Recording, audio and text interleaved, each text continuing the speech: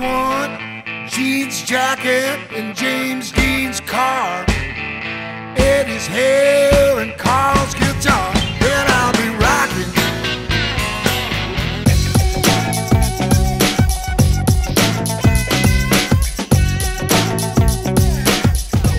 Today we'll be interviewing the great Darryl Siguenza. He toured with Aerosmith and ZZ Top. To say a couple words about my brother Darryl Siguenza. I didn't know much about him when TKO came out. It's only great music because you got a great rhythm section, and when you got a guy like Darryl holding down the drums, you got a great rhythm section no matter who's playing bass. You don't even need a bass player if you don't want, because you got Darryl Siguenza. Here's to you, bro. Thanks for everything, man. What a great freaking person you are, and you're not a bad drummer either.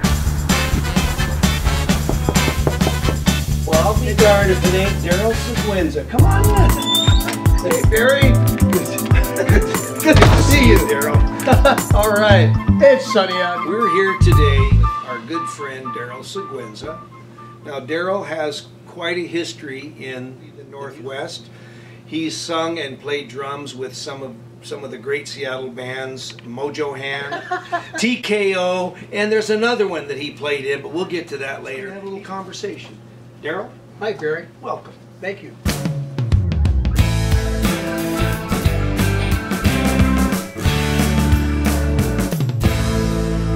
Well, I actually started when I was 13 years old. I started playing drums, and I learned how to play by stacking my sister's 45s on the turntable and played to every pop song there was of the day. Most of it was girl groups and soul music and all the, and then later in in the 60s it was the Beatles and all the British invasion stuff. We were like 15, 16 years old. We used to go to this jazz club on the East Lake Avenue. It was called the Wonderland. And we could get in because it was a coffee house. Listen to all these great jazz musicians. He's the guy who shows up, and we did the Fiesta for years without a drummer. And then one year, Darryl brought his gear down and set up, and it made all the difference in the world. Okay. And we asked him if we could play there, and he said, "What kind of music do you do?" So just immediately came out of our mouths, we play jazz rock. And then that term hadn't even existed. Right around the corner from that was the Helix magazine office. That was the underground magazine for the hippies back in the day. And Paul Dorpat, who was the editor of that, actually heard us play there. And because of that, we started playing all of the be-ins in the park. And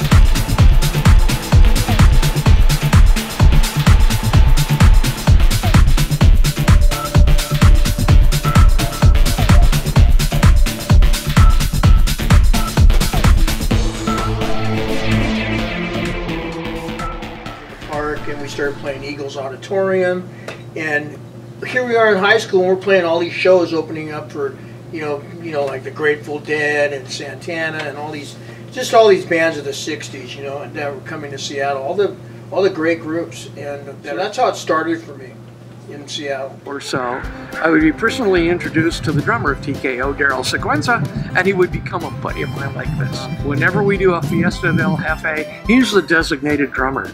And it really kind of snowballed from there. That was really my, it was a great break for me as far as music goes.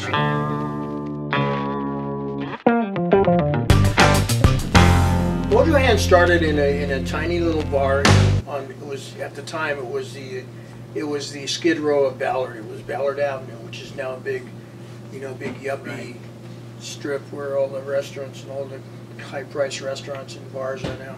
But back then it was really low class, low key. A lot of bar there, and they called it the El Roach. And they needed a band. They said, "Let's put a band together." And we went there. We just started jamming. That's how it started for us. We didn't even have a name yet. We had all kinds of stupid names. I don't even want to say it. What are some of the other names that you had for Mojo that you don't want to mention? No. You got to give us one or two. Oh, okay. I'll give you the worst one. Pussy. I did it as a joke because we put up a sign that said, "Come on in, free pussy tonight." No. It was stupid. I played there for, God, I don't know, 6 months or so.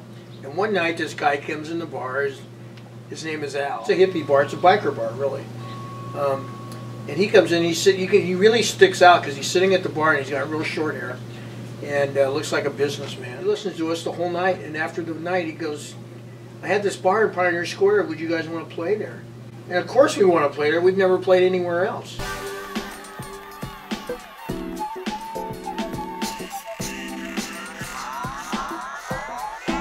So we go down this bar and it's the Grapevine. Oh, cool. And we just rocked Pioneer Square. I mean, all of a sudden, within a couple of months, we just became this huge hit. Everybody, we're playing all the great concerts and all these shows and opening acts for everybody. Buddy Miles came into the bar one night with this groupie that I knew, and yeah, she brought him in. He was playing with Hendrix that night. He came in, sat in with us, took Michael's guitar, turned it around, played it left-handed just like Hendrix. It was always crowded every night of the week. My mom and dad had never seen me play in a rock band before. The mayor of Seattle and his entourage were there, and they used to come in and see us all the time. My mom never got over that. "Oh my God, you know, the mayor was there to see my son." And we started playing all the rock festivals, you know, the Buffalo Party Convention, the Sky River. Who was in the band besides you and Mojo? Okay, so on guitar was a guy named Perry Guitar Johnson. And then Michael Silversmith was the lead singer, another guitar player, and Mark Seidenberg was on bass. In fact, Mark Seidenberg and I became this group called TKO. We were the rhythm section on the first album and toured with the band for 2 years. I'm aware of TKO, and that's a nice segue into that band. And that was kind. I had been thumbing through my Rolling Stone magazines and found that big ad that had your picture on there. We were pretty impressed and thought it was pretty fun and gave it to you. And yeah, that was really, I didn't even know that existed when you gave that to me for my birthday present. Yeah. I was just a shock. I was well, like, shock for you. I'm thumbing through an old Rolling Stone. There's Darryl. You know? What about TKO? Who was in that band? There's 3 other members besides Mark and I. There was Brad Sinsel was the lead singer.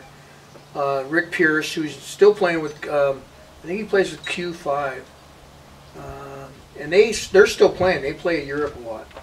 And the other guitar player was a guy named Tony Bortko, who died many years ago. You know, I'd get the local promo albums. Anyway, I took home this TKO album one time, and I said, "Well, who are these guys? It's a local band." Well, the shit they're playing is a little heavy for my taste, but it's good. I like it. How did now you had a record deal with TKO? Yeah, we had a record deal. We were signed with CBS Infinity Record. And Infinity, there was a guy named Ron Luxembourg. He was the president of that, and they gave him carte blanche with that label because he had all these successes before that, all these groups he had signed. That label lasted a long time until he signed the Pope. What? He actually did a record with the Pope. But anyway, that record was a big flop, and that label went under. So you guys were signed by a major label. You know, we got our manager to get that tape in front of the right people. And so I remember when he flew out to New York and he met with Ron Luxembourg. Ron said, "I like this band. I want to come see them live." He had brought with him a film that we had made, that we had filmed down at the Paramount, of us on stage doing our songs, synced them all up, and did parts of them. So it was a medley of songs, of the songs that we had written. So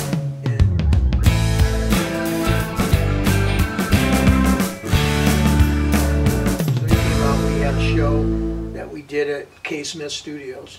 K. Smith had this really big sound stage, and we rented that, and we invited everybody we knew, and we got the place packed, brought the guy in there, he heard us, and we got signed that night. Right after the show, he signed it.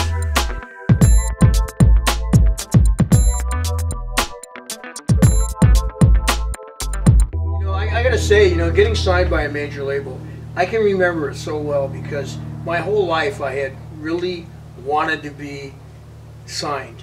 Yeah. And I wanted to get a record deal. I spent a lot of years in the basement, you know, with guys trying to do that, making demo tapes. When that happened, I was more like, oh, now the work really begins.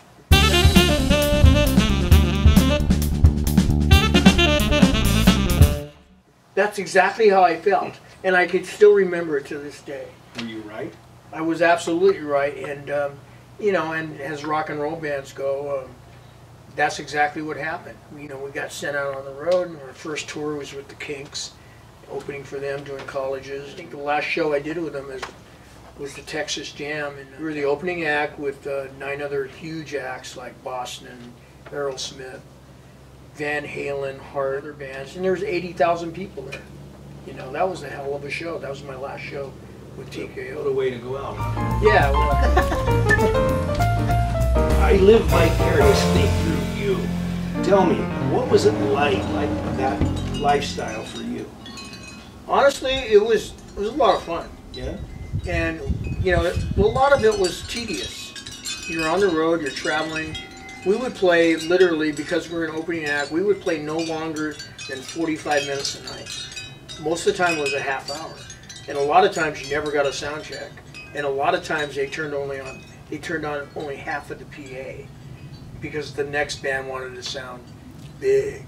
So you get on, you play a half hour to 45 minutes, you get back on the bus and you travel 8 hours, 10 hours at the most, every single night. And then so you're driving all night, you get, you know, it's you probably heard this story a million times, but you get there and then you get your hotel and then you wait around all day. So there's a lot of waiting. There's a lot of waiting going on. And then you finally get to do your thing. So, yeah, but it was fun. I mean, there's no doubt. I mean, I can't tell you how many times I was sitting backstage looking out at what's going on in the audience and going, I can't even believe I'm here. So I can't believe it. So what you're saying Too is much fun. You were treated as a spoiled, pampered rock star. You could do anything you wanted, and you could summon anyone to your room at any time, and eat and drink what you wanted, and call all of the shots. I think you're thinking of Van Halen. Oh.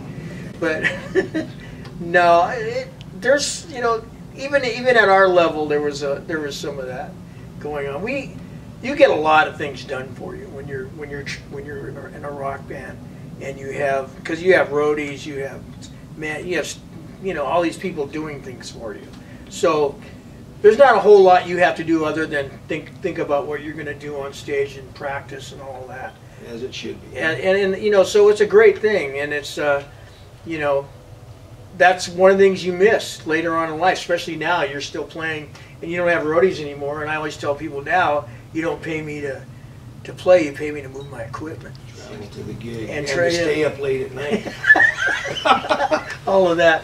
And to travel to the gig. And to stay up late at night. Yeah, it was. Now you mentioned the manager. Who was the manager? Ken Kinnear, and he was also the manager of Heart. One time this is the shortest limousine ride in the history of the world.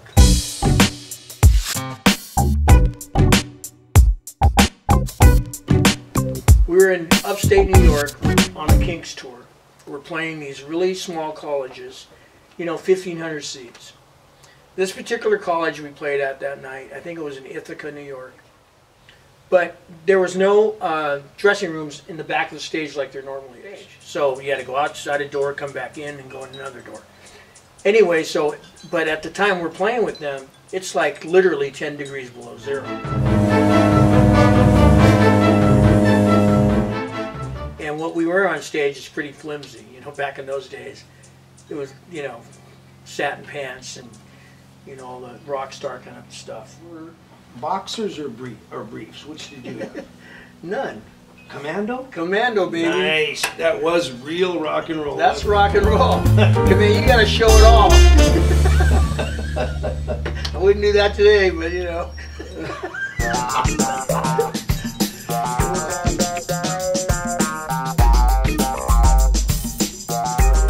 In order to go outside, they thought we would have froze to death. So what they did is they had a limo sitting outside that door, running with the heat on. And so it's time to go on. They open the door, we jump in the limo, they shut the door, the limo literally drives 2 feet to the next door, the door opens, the other backstage door opens, we run in and we go on stage. The shortest limo ride in rock and roll history.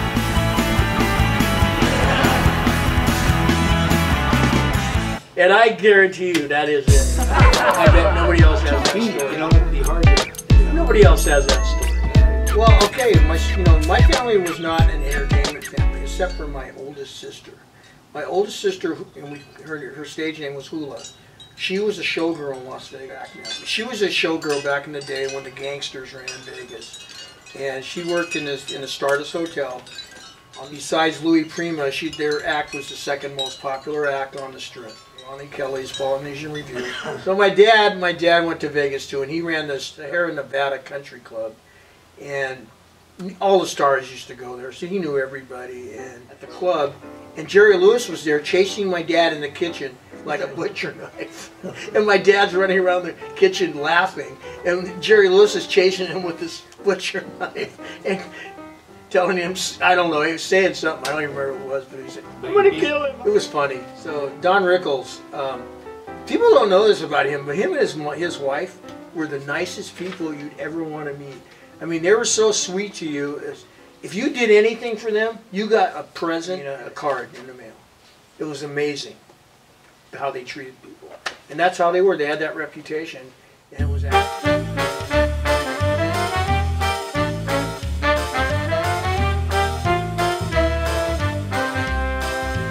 notable musicians or the guys that you respect, that you've played in bands with throughout the year. Tell me about some of those people, if you will. Oh, okay. The first one that comes to mind, Barry Curtis from the Kingsmen. Him and I did a band. We've done bands together, more than one. And all the guys from Junior Cadillac, Freddie Dennis, another guy in the Northwest. Dick Powell. I don't know if you know who Dick Powell is. Dick Powell, I played with him. I played with John Lee Hooker. I played with Chuck Berry once. I got to do that, and fortunately I didn't get kicked off the stage. Or any of that. You were the drummer. I was the drummer, but I knew his stuff, and I knew better than to get in the way. Right. And yourself? God, God. that I know you played with that I want to bring up, and that was Max Paul Schwensen. Oh, actually, Max Schwensen, yeah. Max was great. Max played with Doug Kershaw for years, and Max was a great singer-songwriter. And him and I and Stan Ike and Bernie Lacombe had a band for years until Max passed. The immediate thing we had immediately was we had three-part harmony, and it was instantaneous. You have a son. I have a son. My son his name is Damon, and I have 3 grandkids. Are now girls, boys? What? They're all boys. They're all boys. What are your sister? Oh, was that your birthday party? She didn't know who I was. Maria, probably. I thought it was pretty cute. She thought you were the cat's meow. I know. Thank you. Thanks for that. I mean, my sister, she's a sweetie. Maria. She was actually the one that really turned me on to music. She used to take me to all the concerts she'd go to when I was a little boy. I saw James Brown in his prime. No kidding. Yeah, it was amazing. Amazing stuff back in those days. I'd sit there next to the band and watch the drummer the whole night. That's all I did. And I had the best time doing that. That was how I learned how to play. That was another way I learned, was watching all these great soul drummers, in these after-hours clubs. I love playing support on drums, but I mainly love to sing with people. I love harmony. I would sing harmony all night long if I could. All the difference in the world, okay? Everything sounded different. People kept coming up to me later saying, holy cow, man, having that drummer there, what's his name? I go, Darryl. I says, yeah, having Darryl there, that made all the difference in the world. Plus, he really has a great voice, which he does. Guy sings. I've been away from you for so long. Still, every time I think of us, I get blue. But all I can do is dream. I was feeling so bad. I asked my family doctor just what I had. Give me a ticket for an airplane. I ain't got time to take no fast train. All the lonely days are gone. I'm coming home. Well, my baby, she wrote me a letter.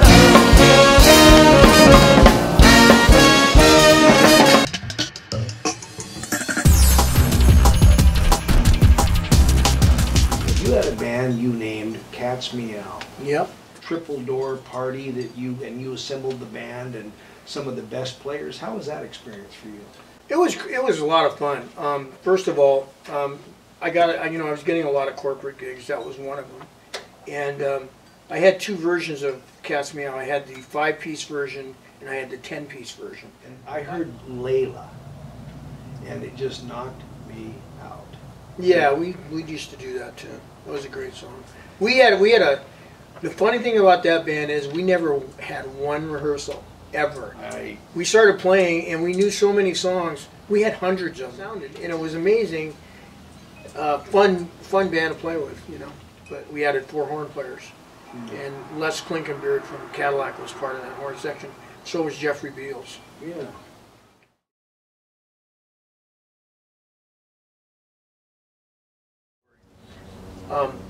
The Kinks were typical English guys that drank too much. A lot of times. They would drink a lot. I'm not saying Ray Davies especially, but the rest of the guys in the band were kind of over-the-top drinkers. And they used to horse around on the stage a lot. And one time this is a 2-part story.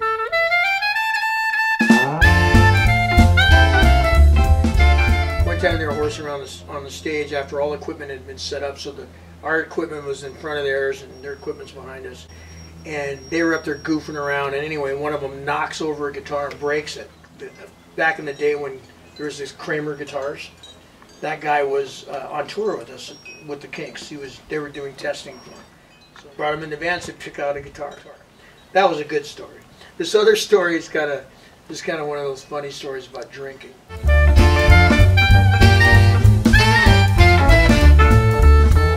They drank so much that a lot of them couldn't hold their water. In fact, the bass player couldn't hold his water at all. And during the course of his 2-hour set, he had to pee a lot. So they had Marshall stacks on stage, and double stack. And literally during the show, he would walk behind like this with his guitar, walk around behind his Marshall stack, and right there was a big bucket, and he would just hang it out and pee while he's playing. When he's done, zip it up, walk back out, and like nothing happened. The show must go on. The show must go on. It was funny though. We used to laugh at him.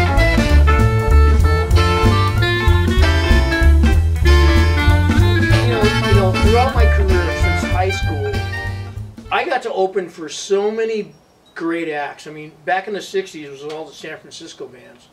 And, everybody from the Jefferson Airplane on down, really. Well, my mentor, I call him my mentor because he really, literally was, even though he may say he did nothing. It was the father of my keyboard player in high school. His name was Ernie Hatfield Sr. My friend was named Ernie Hatfield. They were both. His dad used to be one of the singers in Ella Fitzgerald's band, and also played piano for her. Well, I'd go over to their house. My friend Ernie Jr. had his Hammond B3 set up in the living room. His dad had his piano over here, and I had a set of drums that were always set up there. It was just always there. And so when I come over after high school, after school, I'd go there just about 5-6 nights a week, and we'd play music. And Mr. Hatfield had this book, this thick, of every song he knew in decades, and it was extensive. And so I would flip through the book and just choose songs to play, and I'd go, let's play that song. And when I first started doing it, I was, of course, had no idea what it was going to be. It never did, really. But he would just tell me things like, just listen, less is more, things like that, Silence is also music, this kind of stuff that never made any sense to me back then. But today it does, being able to play what's necessary and leave out what's not. Well, from your comments and your tone about this man, it sounds like obviously you really respected him. Oh, absolutely. I feel a little bit that you really were endeared to him. Absolutely. I had dinner with that family, many nights a week. They were really good to me. And so I really learned a lot from him, and because of that, I was able to, later on in years, without any experience, I'd get hired to go back somebody like Johnny Guitar Watson, for example, at Encore Ballroom. You know, I was 17 years old. They'd ask me to play drums with him. I'd never played with him before. I had no idea what he was going to do, and I went in there and did it.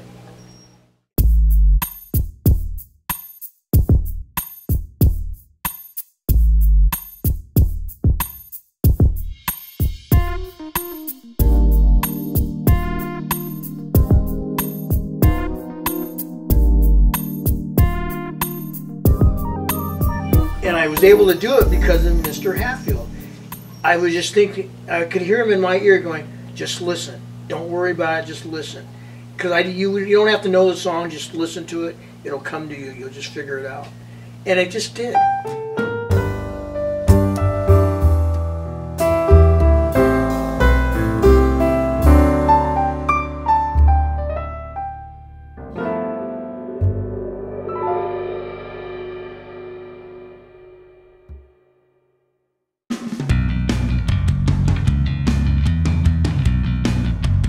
You gotta show it all. Wouldn't be that big. It was all there. It was all for everybody. Well, thanks for sharing. Yeah. Even though you didn't want me to. She was our first star in our family as far as that goes. And everybody knew her. I could get a ticket to any event, any show I wanted to see in Vegas. Never paid for it. It was always comped because of my sister. And later my dad, actually, he moved to Vegas and he's been a chef all his life. I know, sad story, huh? No, that's the next interview. The next dinner. You want to? I want in now. I know you've played with one of our close friends, one of the oldest guitar picking friends that we have around here is Rod Cook. You played with him. Not really. I played. Don't embarrass me. Okay. Tell us about your okay, let me lie. No, I played with Ron, Rod. Good you're good. Rod, your good friend. Well, that's how I see what happens when you try to get people to lie. Maybe you should tell me who you played. No, I didn't. I've jammed with Rod, but we've never really played bands together. So yeah, that's good old Rob. Good old whatever his name is. No offense, my friend, because you're a great guitar player. And I love you. I love you. They knocked me out at 13 years old or whatever I was. Sure, you were 20 then. It's that one down here. We'll start there. There you go.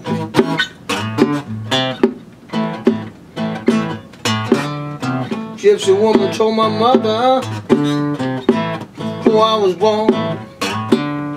You got a boy child coming, gonna be a son of a gun. Gonna make no changes. It just stays on the one. Okay. Are you filming? Yeah, you liar. You're a liar. I can see it in your eyes.